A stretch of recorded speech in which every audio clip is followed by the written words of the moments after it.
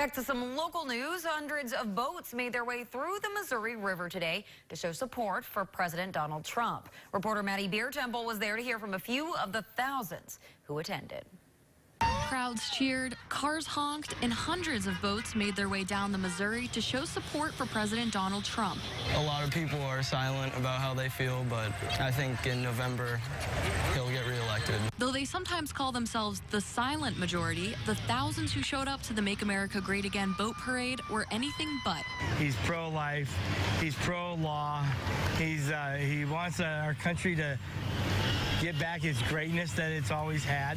Here on the shores of the Missouri River, hundreds have showed up to show their support for President Trump with boats, flags, and all kinds of music. Supporters like Dakota Eastham say today's event was an example of a constitutional right in action. It's our First Amendment right to do what we want to. Others say they simply want to show their support for the president. He's the greatest president in history in our lifetime, and he's done a lot of good for America. Onlookers posted up at the Memorial Bridge, hanging a gigantic American flag and watching the boats pass below.